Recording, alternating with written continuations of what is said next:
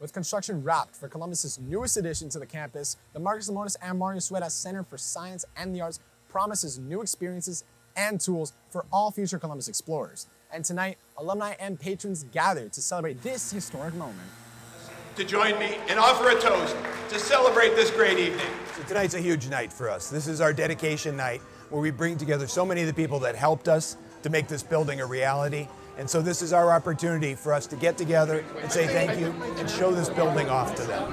So what it gives our students the ability to do is things we haven't been able to do forever, really. I mean, when you look at the robotics and engineering space right behind us over here, we're going to be able to do things that we haven't been able to do there. But we'll be able to do cross-campus things as well.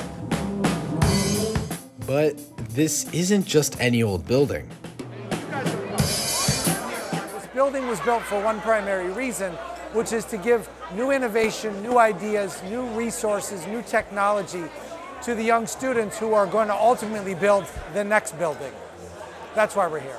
And all former and current students have the Columbus family to thank. Really, it's the administration, the teachers, all the time and effort they put into us. And it's something that, you kind of forget about, but it's really a beautiful thing. And being able to be a small part of helping, it's nice. I mean, it's unbelievable school, man. And though the night came to an end, the festivities carried into the next day with the ribbon-cutting ceremony of the building. But it wouldn't have been possible without some incredible preparation. I mean, we came here when it was under construction and we were trying to plan the event while under construction. You can imagine that that's not an easy thing. So every time we came back for a walkthrough, it looked completely different than the last time we were here, but we made it happen. We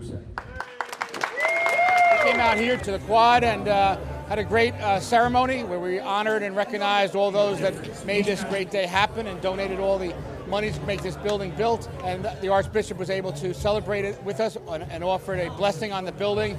It's been a beautiful celebration and a great day for Columbus.